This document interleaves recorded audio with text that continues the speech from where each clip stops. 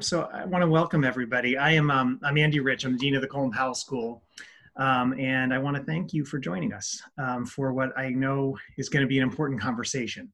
So the Colin-Powell School is the School of Social Sciences at City College. We're about 4,000 students, and we're home to all parts of the social sciences, including the Department of Psychology, which supports on its own almost 1,500 undergraduate majors.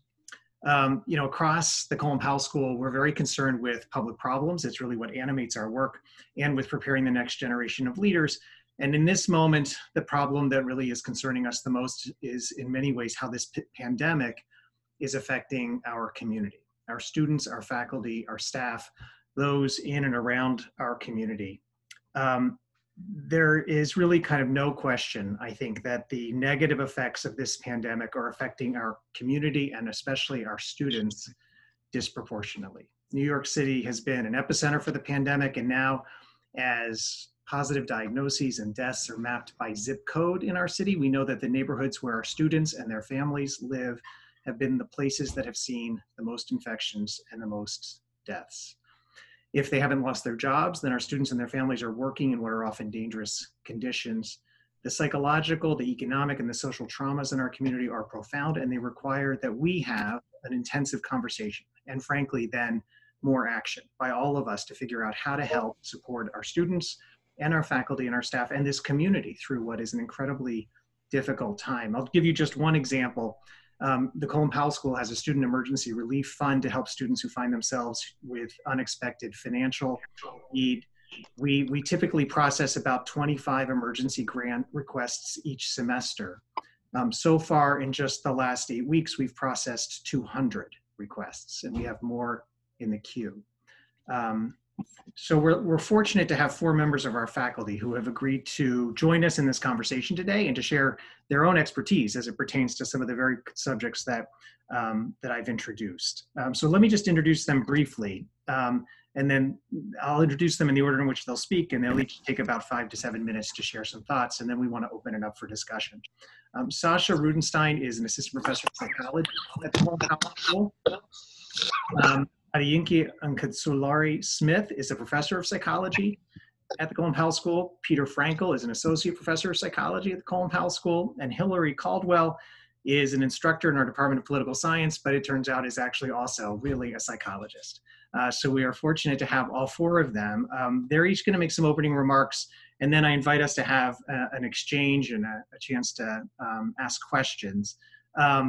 I'd ask you to all remain muted. I know it's now become fashionable, and it's kind of strange for those of us who speak, but it's fashionable to not only mute, but now also, I guess, to have your camera off, which means you're kind of staring at a field of black or gray rectangles. Feel free to turn your camera on because it is really nice to see folks.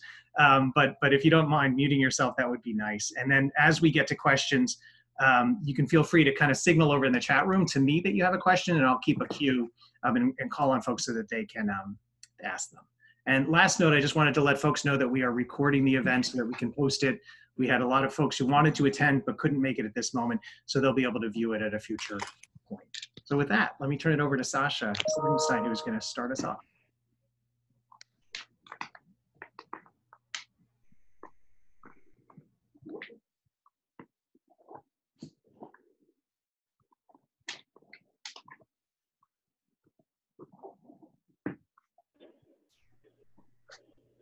Sasha there? Did we lose her?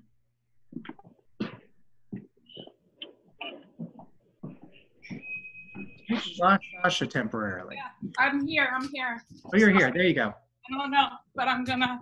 So Andy, I missed you. Can I log in and share my screen now? Yeah, you can. Okay. Or I can share your slides for you if you want. Here, I can. I got it now. Okay. Are they up here?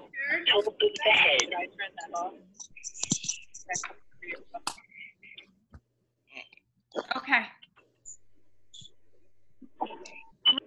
So can everybody see the slides? Yes. Wonderful. Yes. Sorry, I really lost connection. I'm really delighted to be part of this discussion. And thank you, Dean Rich, for having me.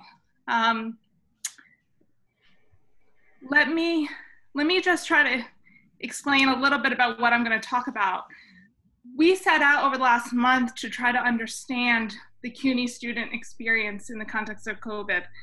And similar to what Dean Rich just said, our students, because of their location in the epicenter of the pandemic, with the breadth of stressors that they're constantly sort of battling against, are really at a unique, they're much more vulnerable to the consequences of the pandemic. And so there's a few truths that we know. The first being that COVID-19 doesn't discriminate. But the other truth is that the world around us, right? The politics, power, place, all these disparities that shape our lives have resulted in COVID-19 being particularly devastating for those communities and individuals with fewer resources, many of which are our students. And so in an effort to capture that reality, we set out to try to document and understand their exposure to COVID, the stressors they're facing, and the mental health sequelae. So over the past month, we've actually surveyed 6 CUNY campuses. And the data I'll present today is honing in on about responses from about 2,700 students across those 6 campuses. It's just the preliminary results. We just closed the survey a few days ago. But we're not only seeing what we would expect, but what we're finding is actually quite concerning and really lays out the need for us to think hard about how do we help the students and our community heal through this process. So first, just basically, again, the mean age of the CUNY sample is about 25 years old. 41% identifies Latinx. Very diverse, 22 are Black, African American, about 18% Asian. In terms of socioeconomic status, about a third of our students are saying that their own income is under $5,000 a year, with household incomes for a quarter of the students being under $35,000 a year. And when I say household, it's the composite of all the income in that home. So, 50% have a household income of up to $75,000. But again, if that's spread across 3, 4, 5, 6 people, all of a sudden the income to needs ratio really, they fall within sort of a poverty level. And 50% of these students report some level of household debt. So that's just trying to set the landscape for who the students that respond to the survey are and what is their context coming into the pandemic.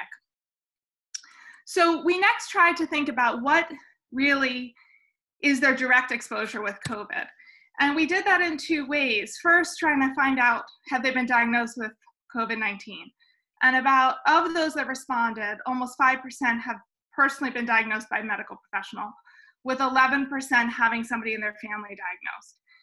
I guarantee that underestimates the truth, because many people we now know are asymptomatic. And we also know many people have mild to moderate cases that don't require medical attention and never are diagnosed. And testing has been so limited that we don't know the breadth of actually the number of cases. So this is of just those that have actually received a diagnosis. 40% of our students are expressing this intense concern about contracting coronavirus. So that's just the exposure. And so now what does that do to us? How does that change how we behave? And so we could say we're kind of relieved that to some extent, most of our students are following medical and public health advice. 79% are saying they're wearing a mask. They're washing their hands more often than they normally do. Social distancing. So that all is sort of, they're following the directions that we're all getting. That said, there's also a number of behaviors that are more associated with mental health concerns. 62% are eating more or less than normal, and changes in appetite and sleep are indicators of psychological distress. 79% are sleeping more or sleeping less. 60% are exercising less. That could be as much psychological as it is also we're isolating indoors, resources, parks are closed, etc. in terms of substance use, I didn't put it on this slide, but it's really quite interesting that our students are reporting the same or less cigarette, marijuana, and alcohol use than is normal for them. My hunch is that's both financial and access purposes, but we're not seeing a spike in substance use that we often will see associated with mental illness or psychological distress.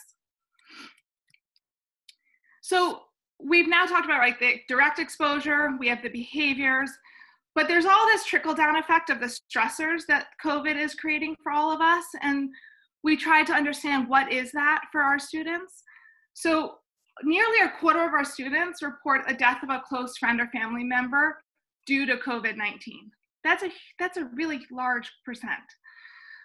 Third are having increased family or relationship issues. A quarter have lost their job. And then 50% are reporting financial difficulties and 30% not able to pay their rent. And so what we know about stressors is each stressor makes us more vulnerable for psychological distress. The accumulation of stressors, it makes that vulnerability exponential. And 50% of our students who responded report at least 5 unique stressors. So they're not just having one of these things, they're having all 5 plus others that we inquired about. So this slide and the next 2 are trying to actually map on this relationship between stressors and 3 different diagnoses of first anxiety, depression, and post-traumatic stress symptoms. And what we found is exactly as we would expect, that the more stressors, the more likely the student is to have anxiety, to have depression, and to have symptoms of post-traumatic stress. So that is completely in line with what we would think going into it, and we're finding it amongst our students. Interestingly, when we asked our students just to subjectively think, how would they rate their mental health right now? 42% rate it as either fair or poor, and that's compared to good or excellent. So there's a self-awareness of angst, of sadness, of anxiety within them. So the other piece that we've been able to do, and is unique, is that the survey we used for our CUNY survey is the exact same survey that a colleague of mine used, nationally. And so we've been able to think about how are things looking for the CUNY community as compared to a national community, both going through COVID, one going through COVID in the epicenter of COVID in the United States, and also compound that with being a much more under-resourced population. So what this shows, and I'll walk us through it, is looking at depression severity across different samples. So if you look at this column here, my cursor is sort of circling, it says national sample before COVID. So this is a national sample collected in 2017. 74% report no depression. 17% report mild, and then 9% in this moderate to moderate severe group. Now we look at a national sample just 3 weeks ago, so during COVID, and all of a sudden we drop, right? Only 50% have no depression. Our mild is at 26, and we're at about 25% moderate to severe. But now we look at CUNY students, and all of a sudden we're at 50% nearly are moderate to severe depression, 31 mild, and only 20% are reporting no depression at all. So combined our geographic location with the impact of stressors, with lack of resources, and we're seeing this sort of spike, right, in depression. And similarly, we see it with anxiety. And I don't have a pre-COVID for anxiety, but in terms of a national versus CUNY, it's a similar trend. We go from approximately 35 with no anxiety to only 27 with none. And in terms of moderate severe, about 30% moderate to severe to all of a sudden 40% moderate to severe anxiety. And so, you know, this is really a snapshot. There's so much more that we're examining and trying to make sense of, but it's a very coherent picture. It's clear, and it's telling us that there's a fair amount of psychological suffering within our students. There's a huge amount of need. And so the questions that, you know, I'm asking is, now as a community, what do we do to kind of fill in that gap, and how do we help? And I really look forward to the discussion we're going to have and to hear from the rest of my colleagues, and hope that we can kind of grapple with this a little bit, because I think that, as Dean Rich said, the action kind of needs to start now. So thank you, and I'm happy to answer any questions anybody has. Sasha, that was great. Thank you very much for sharing this. And it's a first look at some new data. Now I want to turn it over to my colleague, Yinka. I have to unmute myself, I forgot. So again, thank you so much, very much for having us. I'm going to add to the conversation, but shift it a little sideways. We've been talking a lot about essential workers during this pandemic. And when we think and talk about such workers, the conversation typically revolves around our heroic medical providers, the EMTs, the transit workers, the police, the firefighters. And these are people who have carried us during these very strange and dark times. Critical and essential members of our community who we're all so very grateful to. However, what I'd like to do is highlight another type of essential worker, the ones that we don't hear much about, the ones we don't discuss, and when we do, the conversation from our government has been around the blame game or shutting them out, shutting them down.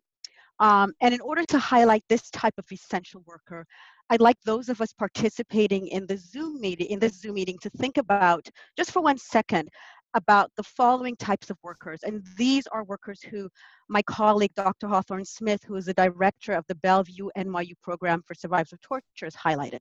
So think about essential workers. Who picks the majority of the fresh produce that makes it to our tables in this country, right? Who is being forced to work in our meat factories without the necessary precautions so that Americans have their protein? Who is driving our Uber or Lyft when we have no choice but to come into the city? Who is preparing and delivering our food as we wait in isolation? Who is stocking our grocery stores? Who is sitting with and caring for our elders as home health aides when we're not even able to visit them? Who do we see on the subways, on the bus routes, when some of us are forced to commute ourselves, right? So in COVID-19 hotspots, like our great state of New York, immigrants make up over 22% of the population. So through the work that my colleagues and I have done continue to do at the Bellevue Program for Survivors of Torture, we have the privilege of providing services to immigrant populations, particularly refugees, asylum seekers, undocumented people who come to our country fleeing armed conflict, persecution, human rights violations, and many of these live in our community here in Harlem. This population of forced migrants who have already been traumatized and often come to this country seeking safety and a better way of life are often marginalized, vulnerable, and practically invisible, but yet they're still taking significant risks to provide services that are central to our viability. And many of them who we are seeing in our program are struggling with the issues that, Sasha pointed out that our students are. Death of family members, death of community members, illness, losing jobs, losing, accommodation, financial distress, all of these adding to stressors that they are already facing. So the challenge, again, to kind of piggyback off what Sasha's saying is, like many of our students, this population who is within our community faces these struggles. And we also have to think about how we are going to extend and expand our responses to these challenges. And I'm going to stop there and give the others their space, and I guess we'll have a multi-log from here on. Great, thank you very much. Let me turn it over to Peter. Hi, everyone. Yes, Dean Rich said, as I said, thanks so much for organizing this, and to my wonderful colleagues. Sasha's data, I think, really illustrates a point that I want to make. I'm a specialist in couple and family functioning and systemic therapy, and of course, Dr. Yinka's experiences also talk about how the social context, including the political context, of course, but economic, housing, and so forth, affect individual symptomatology. We have to remember that that is a major factor here. And the comments I want to make, of course, apply to our whole community, to our staff, to our faculty, and to our students. One of my wonderful undergraduate honors thesis students, Mariana Adeyinka, just completed her thesis on female students, undergraduates mostly, who are also mothers. So I'll be talking quite a bit today about some of the work-family balance issues, which is something that I write about quite a bit. And of course, our students mostly live with their families. They don't have the means, and often don't want to, for all sorts of reasons, to live alone or with peers. So, we really have to think about what's going on inside families right now. So let me make a few comments about that. First of all, there are massive changes in daily rhythms of being together and being apart. On the positive side, parents and kids have more opportunity to have meals together, play. Parents are helping kids with their schoolwork and so forth. On the downside, parents have other obligations, often work.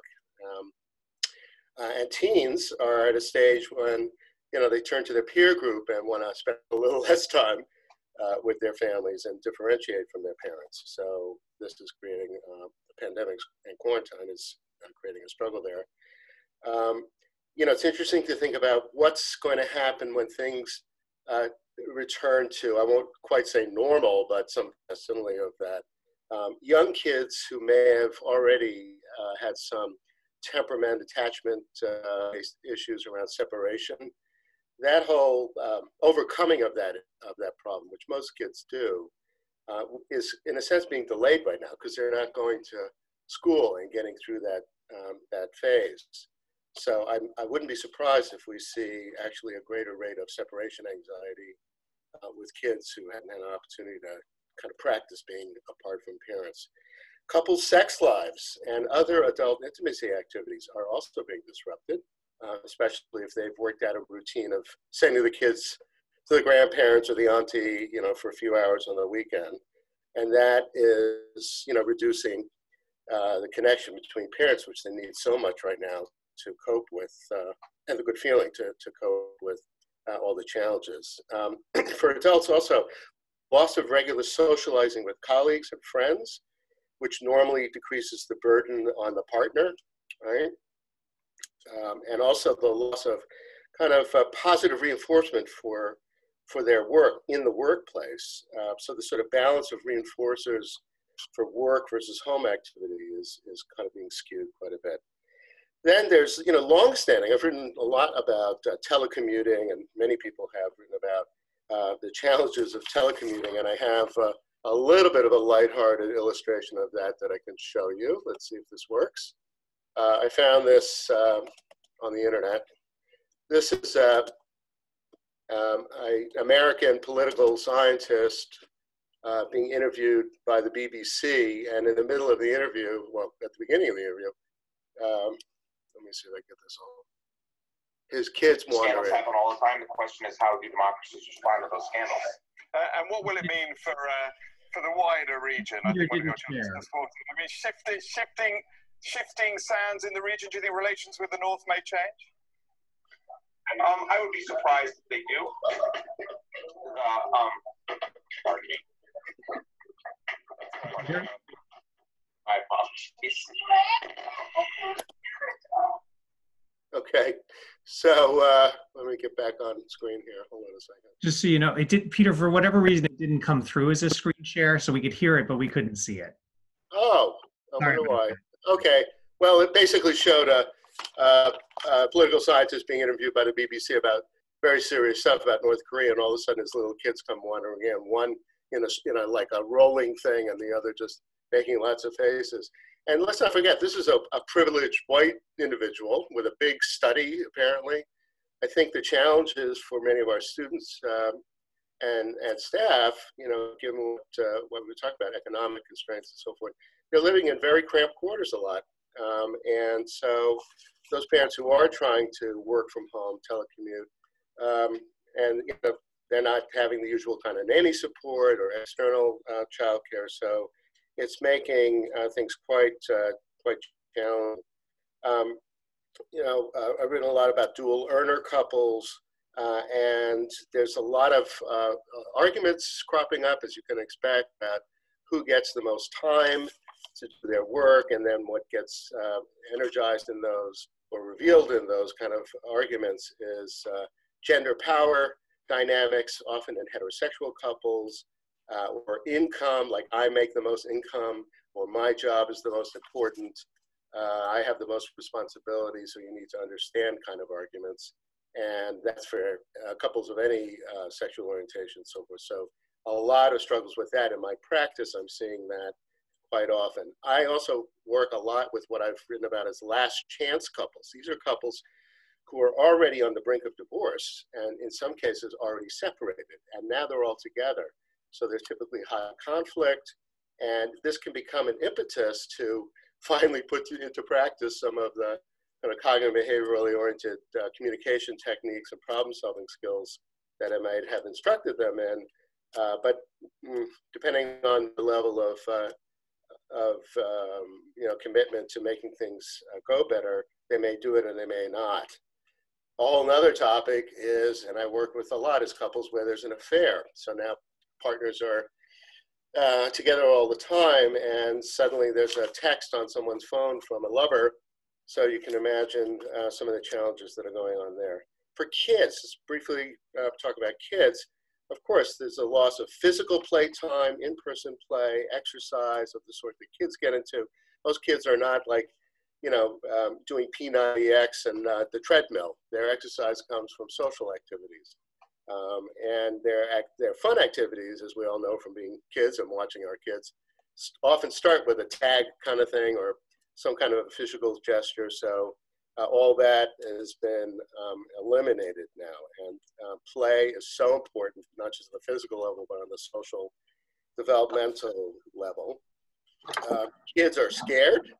Everyone is pretty scared right now. Dysregulated, as we would say in psychology, or as Elliot Juris, one of our clinical faculty might say, they're having difficulty modulating their emotions in this, as we all are, but kids are particularly at risk in that. And then, of course, it's been briefly mentioned, dealing with illness and loss of a family member, neighbor, friend, work colleague, and the trauma. You know, many people are experiencing actual, as Sasha sort of alluded to, PTSD symptoms. If not the full-blown diagnosable disorder, then certainly elements thereof. So I just want to wrap up with a few solutions. I've been doing some podcasts and doing some writing about some of this in my field. First of all, that old saying, and I actually this morning tried to find who said it first, who knows, flexibility is the key to mental, and I would add relational health. What that means is lowering standards for home cleanliness and organization. This is kind of a messy time. Being gracious, showing more compassion, slowing down when there's a difficulty between partners or between a parent and a child, and really slowing the pace of talking. We can't rush through these things. We never could. But at this point, with all the stressors, slowing down, taking it easy, trying to be compassionate with one another and families is so important. And if you happen to have learned communication, problem-solving skills, as all my students do in my courses, this is a good time to use them. Finding other forms of entertainment. I have a colleague, narrative therapy colleague in Istanbul, who interviewed kids, both in Istanbul and also had some Aboriginal persons in Australia interview kids, their suggestions about what parents could best do for them, but also for themselves. It's a wonderful document. I think I sent it to you, Dean Rich, and we could distribute it. It's really quite lovely. And, you know, one of the main things kids said was basically in their own way, and these are little kids, some of them, 5, 6 years old, slow down, play with us more, don't get so stressed out, things like that. So there's wisdom in the voice of the child. One of the things that research has demonstrated, very simple activity, but couples sometimes don't do it, which is showing daily appreciation and even admiration for one's partner, for one's kid. That is, and it fits with positive psychology too, the notion of just saying something that you appreciate about how each other is handling this situation and in general. And I think very importantly, many people are talking about this, this is a time for all of us and for families and couples, communities to think about what matters most. You know, we're not able to go out and do exciting things. We're probably a bit more limited, most of us, and certainly people in the lower socioeconomic strata around buying things and spending money. It's a time to really think about what matters most. This is an existential moment in our society, in families and individuals. And we have to really think about what does our existence mean? And if that means reaching to spiritual or religious beliefs and practices, that can be a good thing for those who are engaged in those ways of being. It's very important, I'll wrap up in 1 minute here, to create regular daily routines of work, schoolwork, parent-child time, meals, and bedtime for kids. I did a lot of research over the years with families in homeless shelters and found that that was one of the major sources of resilience. When families had kept regular routines, even though they were displaced housing-wise, those kids were better regulated, they had less behavioral disturbances and so forth. So creating regular rhythms in the day is very, very important for all sorts of reasons. Mindfulness practices, with little kids I do super slow breathing, super slow superhero walking. I have a little video on that I can send to Dean Rich as well. Kids find it fun and it's very helpful for just bringing down the sympathetic nervous system arousal. It's a very nice thing to do as a family, and it is part of creating the sort of culture of calmness and compassion that we need so much right now. Tech often intrudes on relationships, but right now, even as we speak, technology is really helping us stay connected. You know, I read somewhere a critique of this term social distancing. It really is a problematic term. So I came up with my own little acronym, which is PDESC, which is physical distancing and enhanced social connection. Yes, we do need to keep physical distance, but we don't need to keep social distance. And technology helps with that. It's very important. You know, the major finding in so many studies is about how we are resilient in the face of trauma, resilient in the face of disaster and so forth, is social support. We have to maximize social support. We have to be physically distant, but we can have enhanced social connection. Don't watch TV or particularly your computer or your phones, and you have to help kids not do that too late, because the research shows that the blue light is very practical, but I talk about this all the time with my clients, very practical advice. Blue light, it suppresses the melatonin, which is essential to sleep. So I recommend that you get one of these blue light glasses, and they also have them for computer screens. They cut out 98% of the blue light. It will help not reduce sleep so much and so forth. Couples need to come up with fair, equitable distribution of time in terms of their work responsibilities, housework, and so forth. The research forever has shown that even in dual earner couples, women and heterosexual couples do 2 to 3 times, used to be 3 to 4, it's gotten better for the younger generation, 2 to 3 times as much housework and childcare. This is a time to re-examine that and, you know, change that into a more equitable pattern. For last chance couples, I've been really urging them not to make big decisions at this time. and to really sort of bring themselves together to help their kids, themselves. And then finally, dealing with loss. Three of my students had a family member die.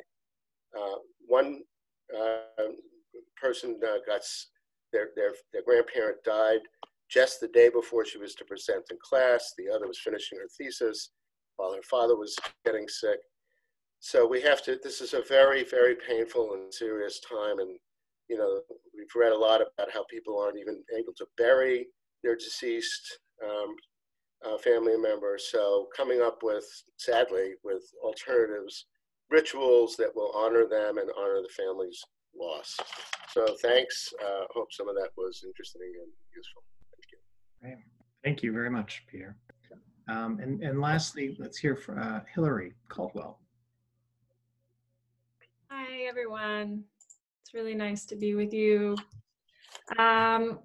Yeah, so I teach in a program called the Minor in Community Change Studies. It's a relatively new minor that's centered at the Colin Powell School, and it's great to have a chance to connect with some of you who I haven't before. So what I'd like to share is a little bit from of my own research, which is centered on struggles over land and housing in New York City, as well as some of the research that my students and I have been doing about those same struggles among CUNY students.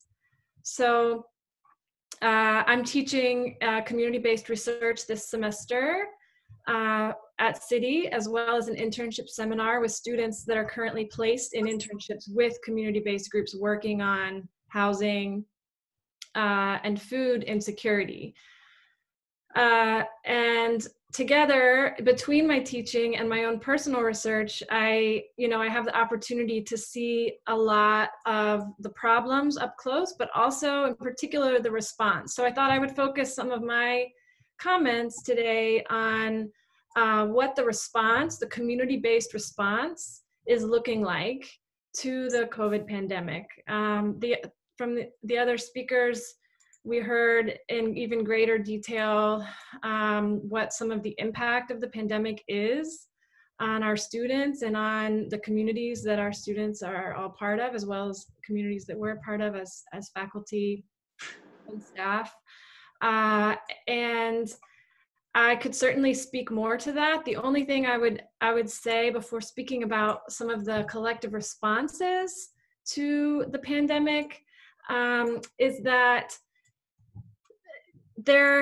in a lot of my research and my students' research is focused on a lack of attention to the basic needs and security of students, of CUNY students, on an ongoing basis. So pre-COVID, basic needs and security among our students was a huge problem. In fact, it's higher, we have higher rates of basic needs and security than comparable households in New York City because students are in school. Their incomes are less than if they were working more. And as we all know, financial aid doesn't pay the rent, right? It doesn't fill the gap that most students experience. So we have students that are working many jobs, taking care of family, and trying to go to school. And it's a commuter campus, so they're doing this from all over the city. Now we have COVID that's hitting those same communities the hardest. And so we all know that it's just, that we're getting slammed, right? And so I won't speak much more to that because I think we know it, and maybe we don't need to say, I don't need to add to that, but I do just want to say that, I'm hopeful that maybe this crisis is going to force us to see more clearly the pre-existing basic needs and security and that, set us up for this to be as bad as it is. So we have quite a lot of data on this problem. It's not really a matter of not knowing that it's a problem. I think in part, the issue we have sometimes at CUNY is that we just accept it as fact that our students are poor and are housing insecure and food insecure. In other cases, I think we're not fully aware because we can't fully take on, we can't always know the full extent of all the problems and always deal with it. But we do have quite a lot of data from the Hope Center for College Community and Justice out of Temple University, does an annual survey of basic needs and security. And we have data that CUNY, from the CUNY School of Public Health, that has shown us over and over again how bad these problems are among our students. Okay, so putting that aside, I study housing and land and community-based organizing in New York, and I teach it to our students. And right now is a really interesting time for this kind of work, for community-based work. And by community organizing, I mean, you know, the approach to change that really prioritizes the people most affected by the issue as the experts and the leaders of the problems and of the solutions, right? And so prior to COVID, we have a rich, dense, sophisticated network of community-based organizations that have been working to address basic needs and security among communities across the city, including those that our students live and work in. John Krinsky, who's a professor at City College out of political science, he and I recently wrote an article about the landscape of organizing in New York City prior to COVID and now with COVID. So I'll just highlight some of the key points that we've made just to give you a sense of what we're seeing in terms of how the pandemic is affecting the landscape of organizing in the city. And the way that we have conceptualized this is really through identification of networks. So prior to COVID, New York City had in recent years seen a greater coordination among community-based organizations in different parts of the city and across New York State, working more closely together, not just within issue areas like housing or homelessness or food or immigration or policing, but across issues. So increasingly, we're seeing groups working more closely together across neighborhoods, across the city, across the state, and across issues. This is a really big deal. This is something that, you know, people who study social movements are always saying we need more of. And we've done a pretty careful analysis to show that this has really been happening pretty much since, there were some critical moments where we've seen this happening more and more since Occupy Wall Street, since the Communities United for Police Reform Coalition was organizing in full force around stop and frisk in New York, and in more recent years around housing in particular and the rent reforms that we saw come into play last year. So we were already seeing a lot of this happening prior to COVID. What we're seeing now is an even greater intensification of the relationships between different groups, working more closely together. We're seeing constant town halls and coordinated actions and advocacy among groups. I had just one slide that I wanted to show of just a diagram that that shows our I'll see if I can get it up. It was giving me some trouble earlier.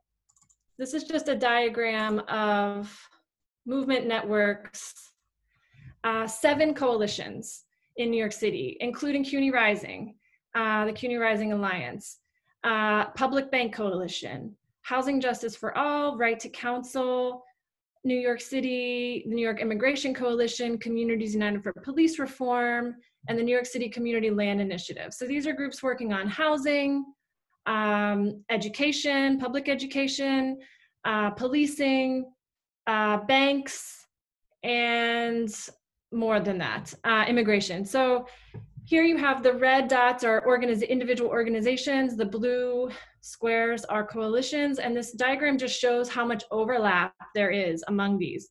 This was not the case, most of these are new coalitions. These coalitions didn't even exist. Most of them didn't exist 10 years ago or even 5 years ago. So this is really exciting. John Krinsky and I can hardly keep up with the relationships that are at play. What's also really exciting is that most of these groups are organizing for structural change, for more resources to go to meeting the needs that we know exist, at the same time as they're providing mutual aid. So in terms of meeting those direct, immediate needs that so many people are facing right now in New York, we're seeing many of these groups, often for the first time, engaging in direct aid. So we're seeing a diversification of their own practices, so that they're not just protesting, or they're not just having a town hall, or just working on legislation. They're also directly meeting the needs of their community members, and they're working together to do so. And one great resource that I would share on this front, can you see this now, the mutual aid? Great.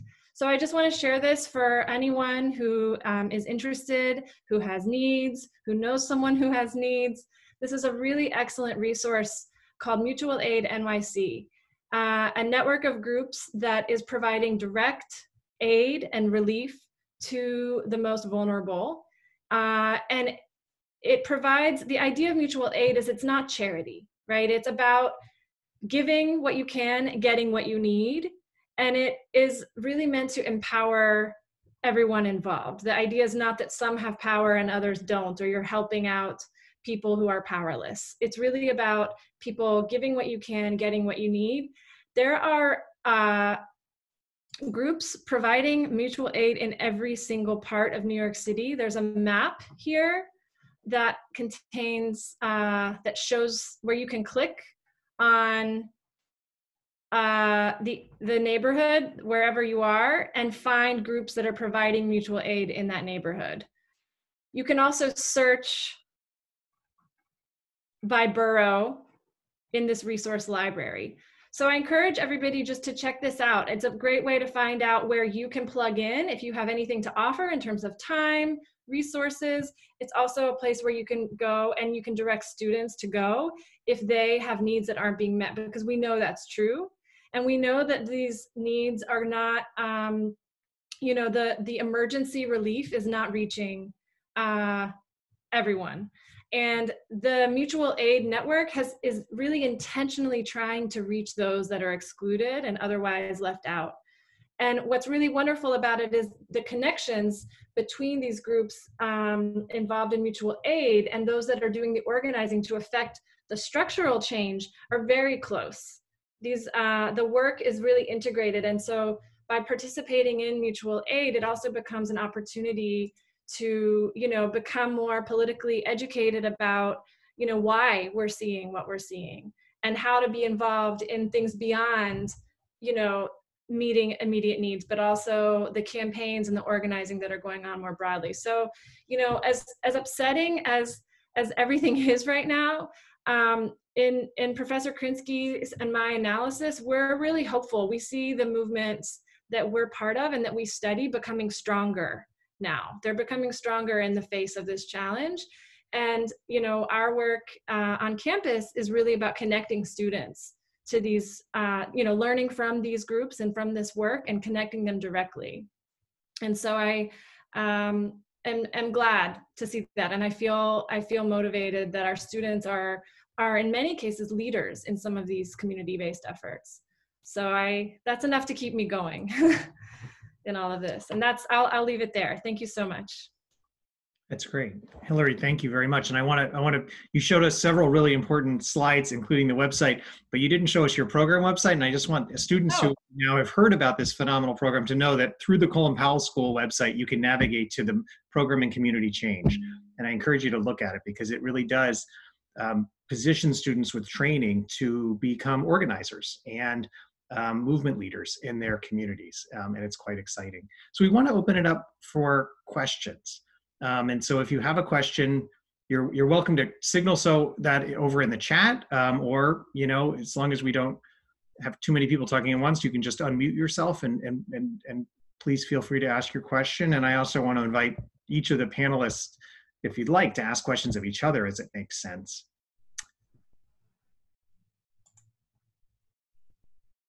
If we don't have one straight out of the box, I will ask one, but let me pause for just a minute in case anybody wants to go ahead.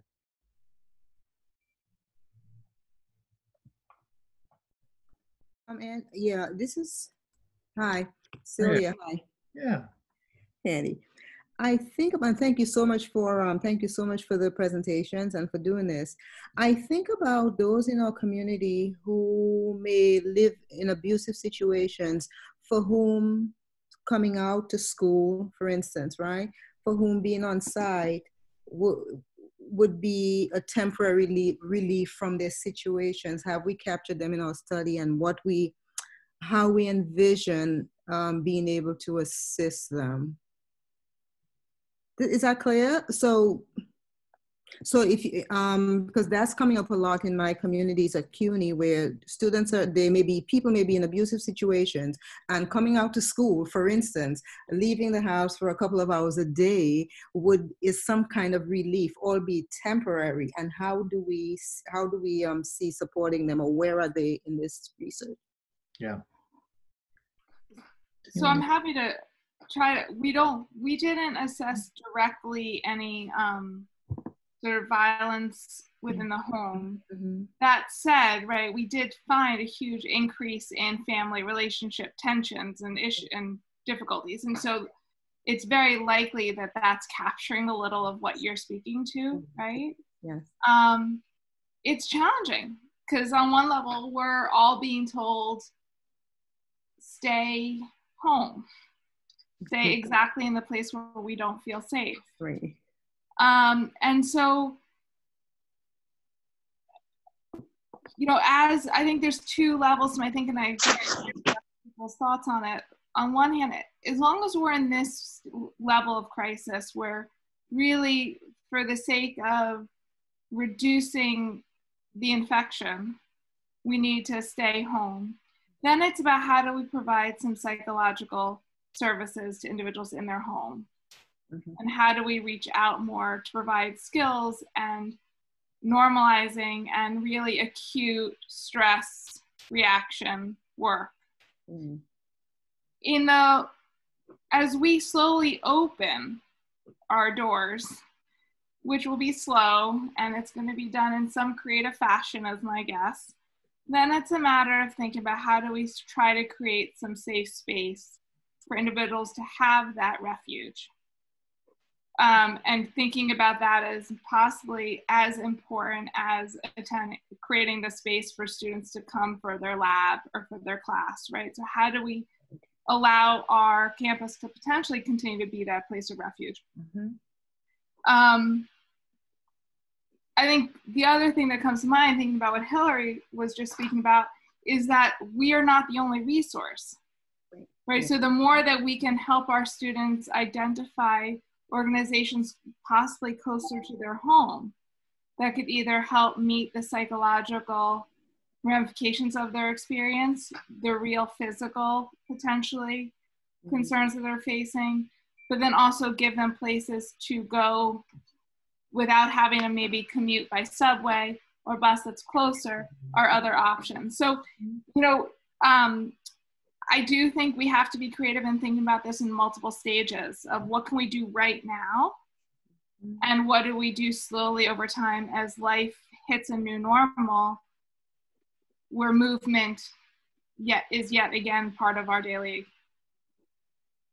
experience. I don't know if that's helpful. It is. Thank you. So my students and I from City worked for 14 years in a domestic violence shelter for families who are homeless, part of the Help USA network. And I'm part of an interdisciplinary group led by Dr. Jack Saul, who Zinka knows is the director of the International Trauma Studies Program. We've been meeting for a month and a half now, talking about all sorts of community-based interventions, materials, short videos, and so forth. And in one discussion that we had a few weeks ago, this topic of really a pandemic of domestic violence across the country, in fact, across the world right now. And, you know, we started thinking about, like, again, the model of preparing some materials that could be made public and so forth. And I really caution people with the following scenario. A woman on the computer looking at something about domestic violence, and then her violent partner or other family member walking by and saying, "What are you looking at?"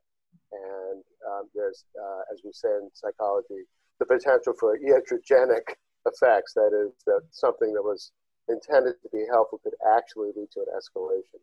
So it's very, very complicated. I looked into this, you know, after our conversation with this working group. I called one of my closest colleagues, Dr. Sandra Stith, who's one of the experts on couple therapy for domestic violence. She said she's in Manhattan, Oklahoma. Believe it or not, there's a Manhattan, Oklahoma. She's a professor at the University of Oklahoma.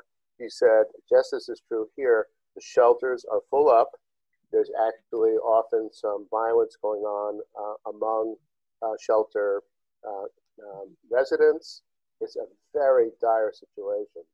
So, boy, I wish there was some, you know, Sasha's saying, it's very delicate, you know, and we feel we want to do something, you know, and this is, you know, in some of the most serious cases, probably not going to be so helpful, but some of the suggestions I made earlier about basically on a prevention level, like how do we encourage families? How do we, as CUNY and City College, get the word out about what you can do as a family, as a person, as a couple, to deal with this,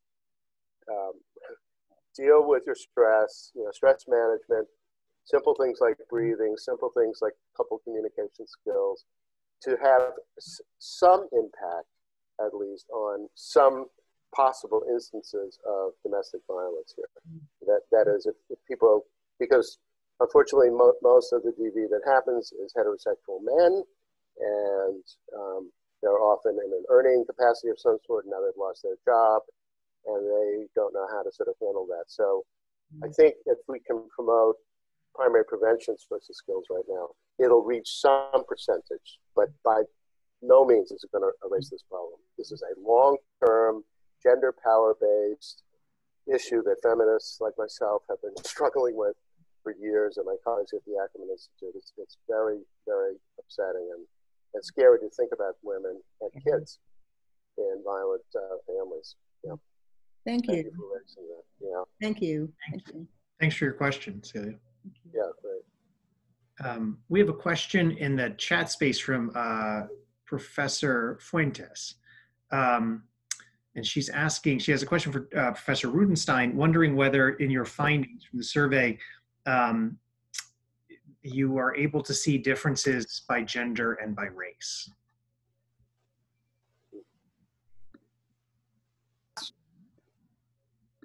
Sorry, there you go. All right, that's a great question. The answer is yes. The answer is I need another few days. So we will start, I think, teasing it apart in just that way, both by gender, by race. We're gonna look at zip codes, so because we actually have the zip codes of each of our respondents, so we could start to see differences throughout the New York City area.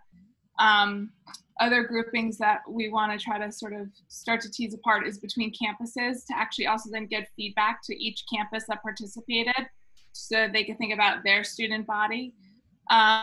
So all of that, I'll have a whole lot more, and I'm so sorry in the next couple of days. Please email me. I'm happy to share and sort of disseminate it as I have it. It's absolutely an important direction to take the work. Okay, great. We have another question on the chat space from Joy Richards. She said, in light of the changing family relationships, financial instability, and heightened rate of anxiety and stress among our students across the state, how can we more effectively prepare for the majority of our incoming students academically and psychologically who have not made attachment connections with members of our community?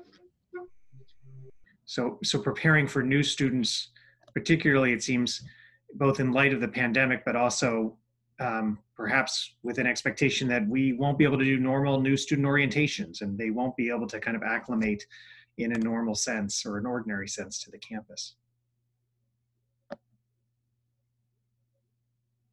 Anyone with thoughts on that? I mean, I would kind of say, just as we're doing now, while a lot of people are zoomed out, you know, it's one way to reach out to help them begin to create a community with us here prior to coming in would be a place to start.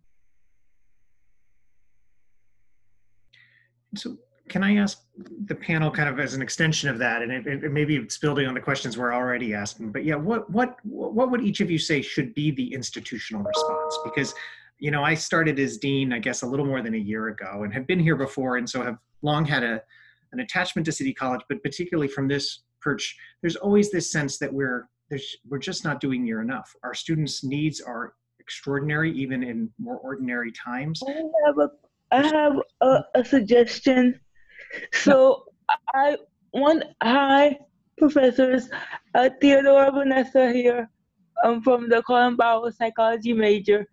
So I was seeing on Instagram that you guys have like a class of 2024.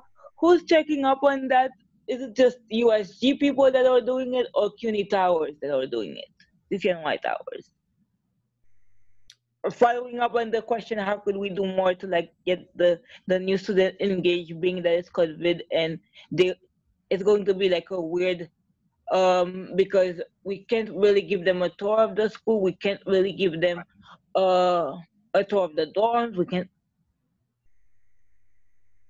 So they are posting. I see them posting like I'm planning on majoring in psychology, or I'm planning on being like a medical student, and they're so cute. They're like just graduating, like 17, just graduating, and they've made City their first choice. So when I can, I reply like, "Welcome to the City College family," stuff like that. Like, right? No, I hear what you're asking. Yeah. But faculty-wise, like, I don't know what else to say. Yeah. Because I'm not a faculty, I'm just a student, just as them. Well, it's good that you're doing your part, and we appreciate it. And I think part of it is what technology makes possible for us. We're doing institutionally, we're doing a lot of the same things. None of it feels like enough, but certainly it's what we can be doing at this point. And yeah, I think it adds to this question as to, you know, institutionally, how should we be engaging within the constraints we're faced with, both with the pandemic and frankly, the resources we have as an institution? I mean, it's an interesting thing you're doing, Vanessa, and lovely, really. And maybe, Dean Rich, we could think about kind of along the lines also of Hillary's comments about community action, that the recent alumni take a role here. That we contact the alumni and see if they could each take 5 incoming students and call them and see how they're doing and stuff like that. I think it's, you know, I think institutions often wait until alumni become wealthy enough, you know, to contribute a little bit of money, to be frank. But this is a time to contribute social resources, which are much more important. I think it's a lovely idea, and Vanessa, thanks for doing what you're doing. Cool. You're welcome. We'll try. I think it is. And Andy, Andy, I think that's probably a place where our committee can do some more thinking around that. So right now, in my space in student affairs and enrollment management, we're bringing students in. We're advising them. There's an online advising and orientation component to it. But what I'm hearing is how do we blend the transactional with the relational? And I think when we have a captive audience of students, whatever those caps are, I'm just thinking now we probably do a welcome at some point in the summer prior to the start of classes. So I kind of like that idea, actually. I actually have another idea. You know, in psychoanalytic work, we have a concept called the transitional object. So sometimes, especially when you're working with kids, sometimes you give a kid a little gift in a way that represents you and represents the therapy.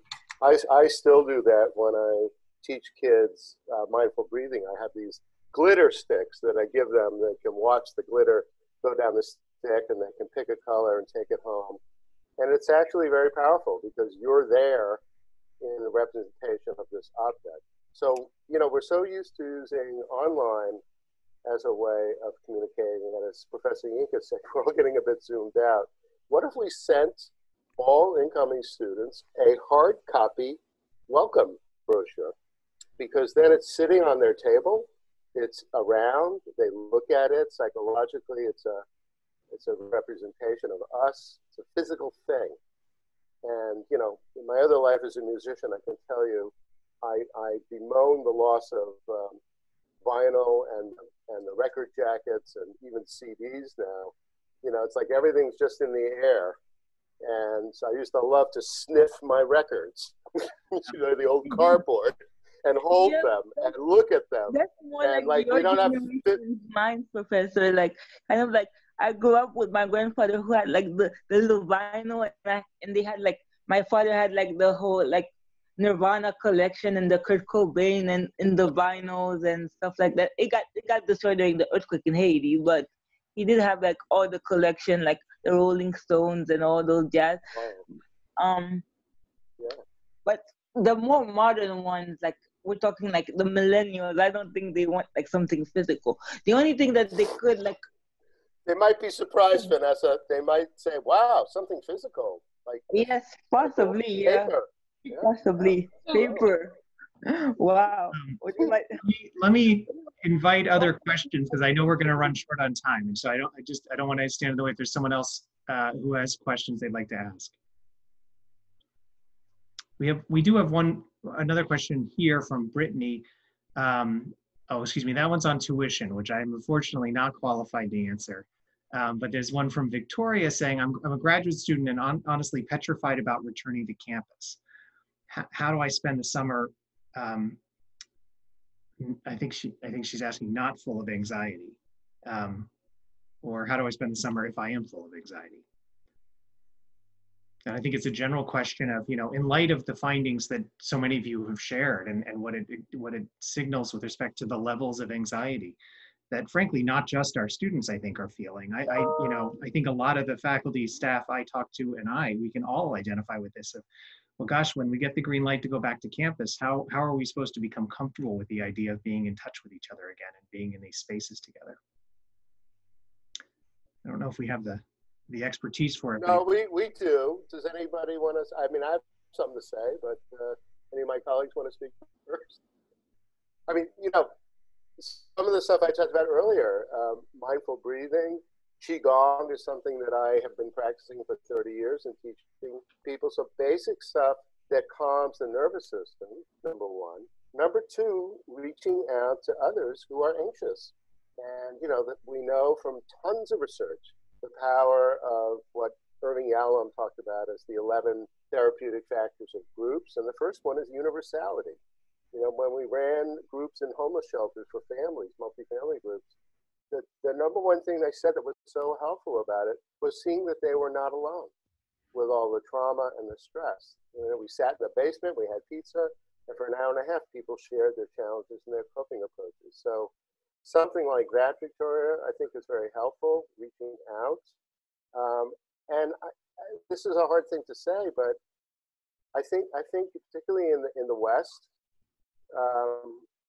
you know, we have this old psychological concept of locus of control. Julius Rotter, I don't think it was, maybe in the 40s or 50s, external versus internal locus of control. This is a time where our sense of control and self-efficacy is greatly reduced. We are scared to death, about illness, disruptions of all sorts, economic and otherwise.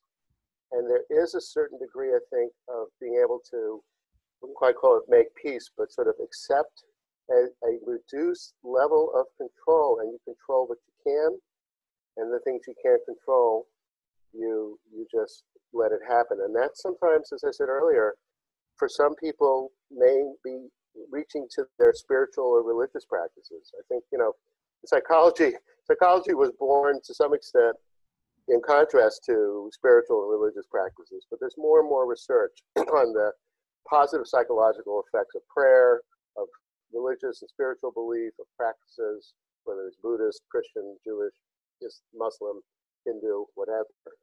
So I think, in talking with my students in family psychology, and actually I see that one of my star undergrads here is on this call, Sangeeta Akhtar, who's doing a very interesting honors thesis on Muslim undergraduate students' beliefs and attitudes about mental health, mental illness, and treatment. And I don't know, Sangeeta, you want to say anything about your study, but, one of the things we're looking at is what does Islam say about the things that we in the West typically call mental disorder or psychological difficulties and so forth, and how does Islam recommend handling those things? I think it's time that we integrate these things, and this crisis is an opportunity for that. So I'd like to just chime in, because I think a lot of our conversation right now is about what the students can do to feel better. And I think there's another layer, which is what do we as the school do? And from that perspective, there's a few things. One, everybody feels calmer with information. It's across the board. Even when it's not information we want, knowing some things can help. And knowing it when it's delivered in a clear, concise, organized manner makes a very big difference. So I think institutionally, the more that we communicate with all of our different subpopulations, from top all the way down to the students, from the top administration to the faculty, from the faculty department chairs to their faculty, every layer of communication we do where the messages are consistent, where we express that we have a plan of how we're going to reopen and how we're going to do it safely, makes people feel like, we have this under control. Somebody's thinking about all the different pieces. They're not just winging it. And that helps calm a lot of nerves off the bat. So I think, there's that piece. So it's communication. I think the other piece is that as faculty, we can play a big role in creating points of community with the students we work with. So whether it be weekly 30-minute drop-in Zoom time, right, where anybody can log in and have time with you just to say hello or for a work question or a class question. But we're creating the hallway run-ins in a slightly more organized way over Zoom. And it helps bridge the feeling of distance and disconnection, and that we're not being held. So those are two things that come to mind. And then just to reiterate what Peter said, I think to go through this pandemic and to not feel any emotional distress is weird. So we want people to kind of feel a little angsty. It's letting us know that you're reacting to something and you're not numbing out, you're not dissociating, you're not pretending you're living in another world. So to normalize a little anxiety, a little depression, the ups and downs, the dysregulation is critical. What we want to then be attentive to and help all faculty know how to spot is, what does it look like when it's outside the normal range of distress? So again, institutionally, how do we really train faculty to be mindful of students who are in normal levels of distress versus kind of above and beyond? And then directly reaching out, using student affairs, using the wellness center, using all the community organizations around us to then provide buffers and supports for those students to help them through the experience. Those are just some different thoughts that. Sasha, thank you. Those are very good notes to end our conversation on. I want to be mindful of people's time, but I think this conversation actually is an additional contribution, I hope, to a public conversation that we all need to be a part of at the college. And so I want to thank everybody for being a part of it, but particularly I want to thank our panelists, Sasha, Peter, Inka, Hillary. I want to thank and make sure everybody knows Celia Lloyd, who's the Vice President of City College for Student Affairs and for Enrollment Management. And Celia asked some of the first questions and plays an extraordinarily important leadership role at the college around a lot of these issues. We had an event on Tuesday. We had this event today, and we're going to continue to have events out of the Colin Powell School to talk about these issues around how we are responding as a community to the pandemic. I was in conversation with President Boudreau, and he's interested in engaging members of the Harlem community in further conversation. And we have interest among faculty in continuing the conversation about the kind of global implications of the pandemic. But the threads that we picked up on today, I think, are going to be important ones, not for us just to continue a conversation about, but to really figure out some steps in action on so that we can support our students in different ways and in creative ways. And so please be in touch with me if you have ideas on those fronts or follow-up. Please feel free to be in touch with those who are part of the panel. And again, thank you very much for being a part of this. I wish we could applause, but know that we're clapping for you as our speakers from where we all sit in our homes. So take care, be safe, be well, and thanks again. Thank you. Thank you. Thank you. Thank you. Thank you.